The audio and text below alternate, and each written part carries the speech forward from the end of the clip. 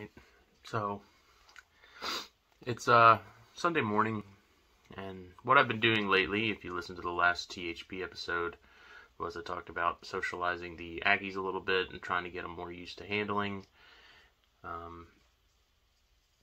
So in the mornings I've been waking up, and whoever was under one particular rock that given morning was the one that I pulled out and worked with. I have both of them right now.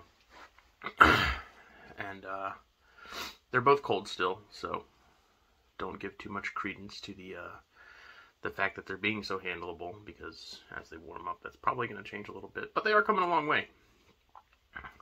So what I've been doing is just like as they're cold, going and grab them, and then pretty much just doing this, letting them hang out. They're doing really well. This is the male. This is Marv. This is Henrietta, and this is kind of what they've just been doing. They've just been hanging out. He likes to try and climb up on my head. Still trying to kind of get him used to food and not like eating outside the cage and building that association. That I am the one with the bugs. We just had an awesome episode with Mike Stefani of Mike's Monitors, where we talked almost entirely about socializing monitors, not necessarily Odatria or just Ackies, but monitors in general. You know, because they're not all the same. Species are different. And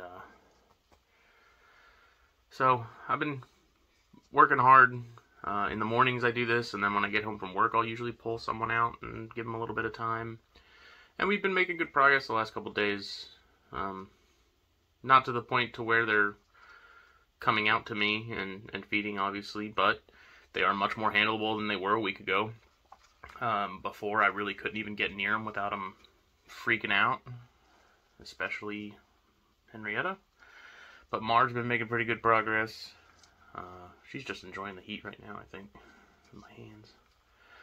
I just had a bulb go out. That's crap. So, yeah, I've just been doing that, and then I got a nice little mix of bugs here. Some wax, not waxworms, mealworms, darkling beetles, some black soldier fly larvae, and then I do some dubia, too, and trying to get them to eat a little bit and do their thing while they're out here on my hand, but we're not really there yet, so we're going to keep trying. After each session, I've been loading up their food bowl, because I have been trying to feed them more. After talking to Mike, I think that's somewhere I was lacking, so mostly had a fear of getting them fat, but he brought up a good point that they're very high metabolism and they're kept very warm, so getting them fat is, especially at a younger age like this, is probably not likely to happen unless you're feeding them something super fatty like rodents. So gonna beef them up some.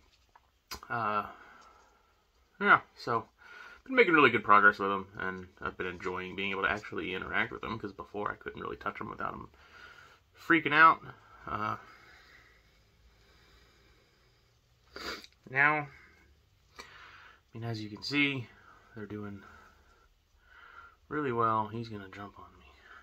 They like to climb up. They like to go up to my head. They are awesome lizards, though. I know I have the video done on setting up the cage and stuff. I haven't finished editing it and uploading it yet, but they do have their new enclosure, and it came out really well, and they're loving it so far. So it should just be kind of a quick video talking about what's going on, a little bit of an update, and yeah, I mean, they're awesome. They're great lizards. They're everything I thought they would be. It's a species I always wanted as a kid, never got, so I've had them for a little over a year now, and I freaking love them. They're awesome. Like, going from keeping snakes to these guys, it's just another experience, another completely different herpetocultural experience.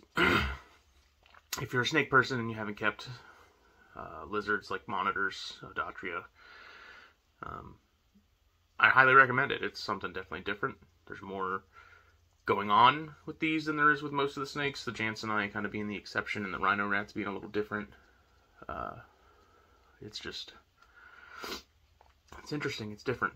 You know, these are like very alert, very present. They're watching you.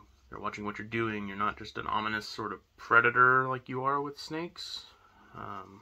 Where if it were any gigantic thing coming at them that they would freak out, these guys, it's more of like a building a trust thing. They recognize you. You know, they know what's going on.